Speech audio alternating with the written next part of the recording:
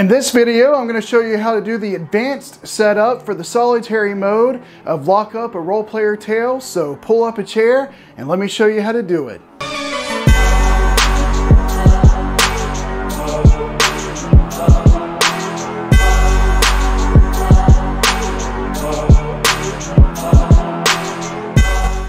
The first thing you want to make sure you do when you're setting up for Lockup, a role player tale, is to make sure that you're on the right side of the board, because there's a 1 and 2 player side and a 3 to 5 player side. And so obviously in the solitary mode, you want to be on the 1 or 2 player side, and that's what we have.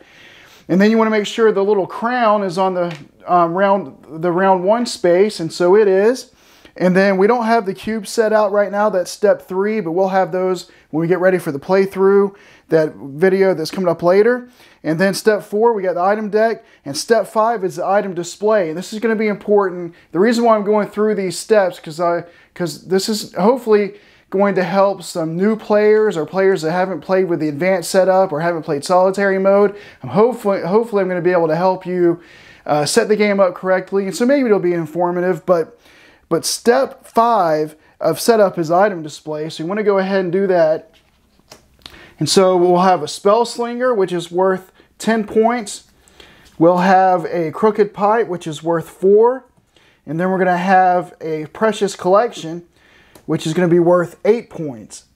And so that's going to be our item display when we get ready to play the game. And then we'll have the goon deck, and it's right over here. It's been shuffled just like the item deck has been shuffled. It's already been shuffled. And so we're going to go ahead and seed the board with our goons. And we'll start over here with the Chow Hall. It's going to be a hobgoblin over there. And then a rat man. And then a bandit. And then a dwarf. And then another rat man. So those are the 5 goons that come out. And they're going to be our active goons. And then we're going to have to place suspicion tokens where they go. And give me a second, I'll go get those.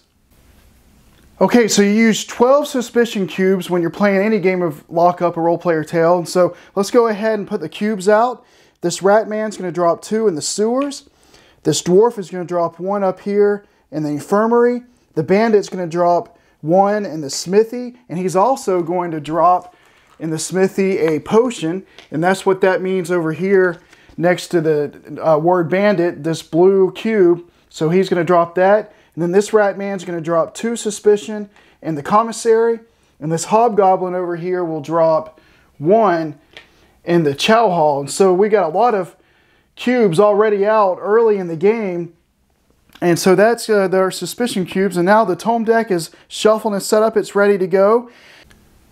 Okay, and so step 10 of setup is that you put your crew board out in front of you on the table. Well, as you can see, I have the guards board out, but I don't have my crew board. And that's because I haven't picked a crew yet, because I want to show you the advanced side of each one of the boards and show you the different ones you could be.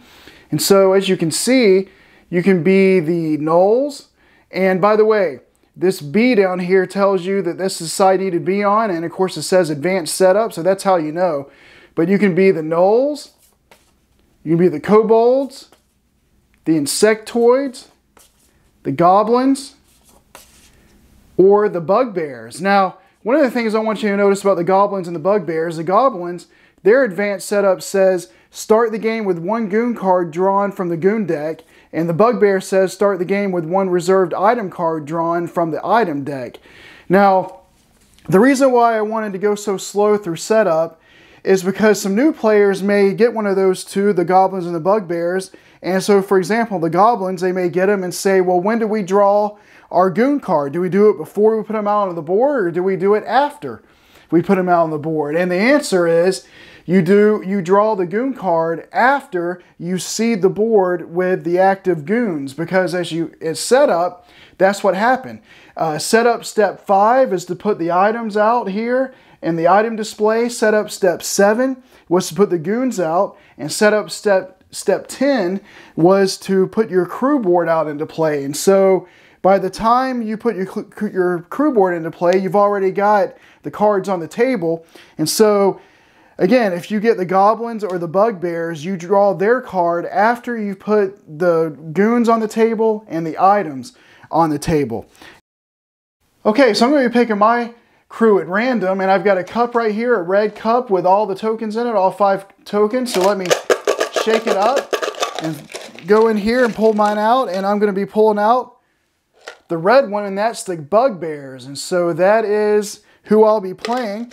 So I'll get the Bugbear board, and as you remember from the advanced setup right here, I'll start the game with 1 reserved item card drawn from the item deck, and I'll do that in a second, but let me put that into play, and then I need to go get the tokens to put them with the Bugbears. Alright, so I got the 6 tokens out for the Bugbears, and now once you get your crew board out and the crew tokens, you set your reputation marker onto the playing board. Well, one of the things you need to know about advanced setup, in the normal game, you put your token on the 10 space, but in the advanced setup, the players always go on the 0 space, so I'll put my red token there, and then I'm going to use the blue token to represent the guards. And in the solitary mode, if you're playing with the advanced setup in solitary mode, the guards don't go in the 10 space as normal. The guards go on the 20 space, and so they have a 20-point lead at the beginning of the game, and so that's how that works. So now, once we get those set, I'm going to go ahead and do what I'm supposed to do for my Bugbears. Now, I want you to notice at the top, they can hold 6 resources at the end of the round, which is, normally it's 5, so there you go, a little bit more. And then here at the start, I get 6 reputation points, so I move up to 6, and so hooray, I'm only 14 behind now instead of 20. And then as you remember, I draw a starting item from the deck, and it's going to be a reserve, so I draw it from the top of the deck here, and it'll be a Vertiblade 13 and has a shield valuable, and so that'll be reserved. I'll put that face down next to my board. And then, if you notice, at the bottom of the board here for the Bugbears, I get a power cube, but I also start the game with a suspicion cube. And so it's different for each one of the ones in advanced. Some of them don't start with a power cube or suspicion. Some start with just a power cube. And so it can be different and variable down here, but I get a power cube and a suspicion cube. And so right away, there's only 4 cubes left in the supply over here, and I'm already in the lead on suspicion cubes, but I do also get a power cube to start the game. Okay, now I also get some traits that I can use for my board from this deck of traits right here, but before I pick the traits in the game, I have to get the end-game goals, the leader gold and the end-game. So I've already shuffled this, and I'll draw the end-game one. And it's going to be Smith, which says at game end, have the most items with an iron cost, okay? So that's going to be in the game. And then the leader goal is going to be heavily armed. So take this card if you currently have the most shield valuables. You have to have at least 2, though, to be able to take it. So that's going to be the leader goal. So once you get the goals, then you take a trait. I draw 2 traits, and I'll pick one.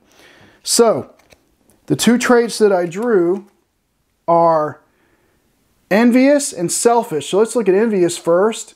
It can give me a scrap or a potion or an iron. And then I get a scrap and 2 tome cards. So that looks pretty good because I'd like to start the game off with some resources. I think that would be good, especially since I already have an item. And so I might do that one. Or selfish. Start the game with 2 goon cards drawn from the goon deck, and I get a suspicion cube. Well, I've already got 1 suspicion cube, and I don't know that I want another one. It would be nice to get 2 goons, though, to start the game. And this at the end of the game will give me 2 points, and this will give me 2 points. So I can be selfish Bugbears, or I can be envious Bugbears. And I think I want the resources, so I'm going to put the selfish back. And so I'm going to be envious Bugbears. Okay, and so the guards always start with the first player token. And so that's going to be set up. Now, I'm going to go ahead and seed the board with the guard cards that go at each one of the locations. So we have one at the exercise yard, the sewers, the infirmary, the smithy, the commissary, and the chow hall.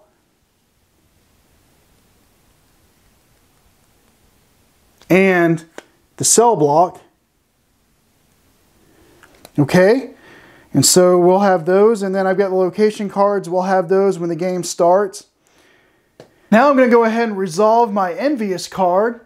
And so I know I said a minute ago that you get the 2 points later in the game, at the end of the game, but I think you go ahead and get them now. So they'll go ahead and go from 6 to 8. And then I can take a scrap, a potion, or an iron. And I think I'm going to take an iron for that top part.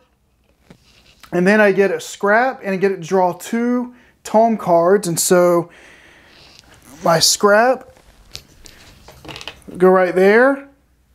And then I'll draw 2 tome cards. The first one is going to be return one of your suspicion cubes to the supply. Okay, that's good. And then the other one,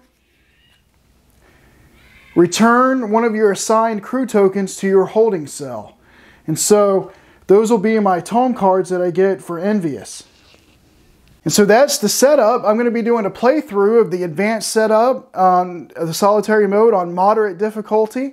And so that playthrough will be following this video, not far from this video. And so be sure to hit the notification bell so you know when the playthrough is coming out. And also, please remember to like and subscribe. And look forward to seeing you when we do the playthrough. Have a nice day.